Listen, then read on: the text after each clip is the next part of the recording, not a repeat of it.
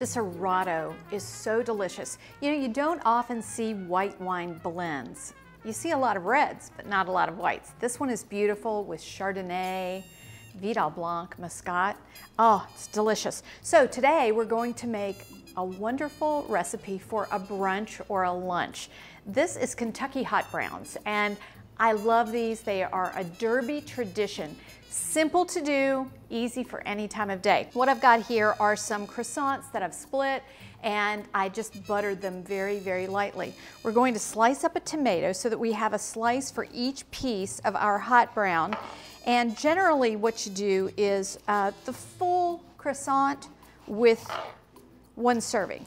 So I'm going to do 4 slices of tomato. Now you can do this as a sandwich. It's wonderful on French bread, which is more traditional, but I love it on a croissant for brunch. Then we're going to use some turkey breast or chicken breast. Today I'm using chicken because I roasted chicken for another recipe, so I've got chicken. And then we've got some great sauce. So let's head over to the stove and cook up some delicious Mornay. So let's make a basic cream sauce, and to do that I've got some butter in the pan, and then I'm going to add some flour. Now anytime you do this, you want to make sure that you cook this until the flour is really cooked through, because if it's not, it gives you a very pasty flavor and it's just not very pleasant. So let's just stir that through. And what we're doing here is making a basic blonde roux. Now if you want a darker sauce for something, you would let your butter and flour cook a little bit longer, and that makes a darker roux.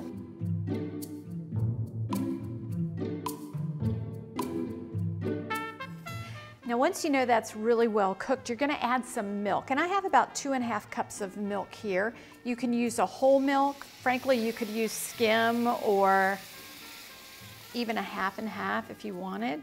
Anything in between will work just fine. You want to just kind of stir that through. Let's make sure that all of that flour gets incorporated.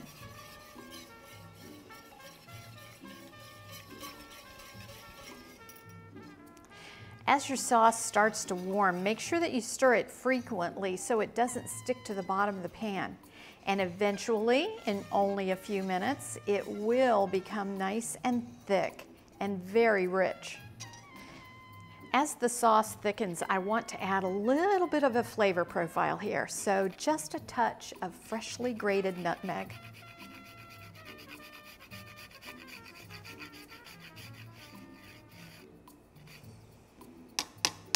And then I'll add a little salt and pepper. I don't mind putting pepper in to my sauces because I have that nutmeg in there. And you can always add a white pepper if you have an aversion to that color, but I like it. This recipe takes me back to the days of my husband's grandmother down in Marion, Virginia, making chipped beef gravy. She loved to put a lot of pepper in the pan, and it was always beautiful and every time absolutely delicious. Now my sauce is starting to bubble on the side of the pan, and you can see that it's really coating the whisk. Once that thickness gets to the center, it's completely done, and that only takes a matter of seconds once that bubbling starts to occur. There we go. All right, at this point, we've got a nice cream sauce, but I want to make a cheese sauce. That's called a Mornay. So I'm going to add some delicious cheese to this. This is a grated Gruyere, and just enough cheese to really make a difference in this sauce. It's going to be delicious. I want to go ahead and turn that heat off so the cheese doesn't burn. Now let's get back over and assemble these delicious Kentucky hot browns. All right, so let's assemble these. The first thing we're going to do is take some chicken and put on those beautifully buttered croissants. Oh, it looks so delicious. I just love this recipe, and I like it for dinner, I like it for brunch, I like it for lunch, any time of day. All right, now let's just sprinkle a little salt and pepper on that chicken. And then I want to top it with some tomato slices. So a nice beautiful slice for each one. There we go. Now I want to spread that with a little bit of my Mornay, and then I'm going to pop it in an oven at 400 degrees for about 10 to 12 minutes, just enough to get it nice and warm and to get that Mornay bubbling on top. So this is what they look like all finished, and you can see that they have kind of crisped just slightly on the top. Oh, it's just gorgeous, just gorgeous. I love this flavor. I love everything about it. Now, usually when I'm serving these, I'll serve it with a little bit of an arugula salad on the side, just with a vinaigrette, something super simple. And that also adds beautiful color, of course. Now, what we're gonna do here is just sprinkle a little bit of bacon and a little more of that wonderful Gruyere cheese. And bacon is nice and crisp and delicious.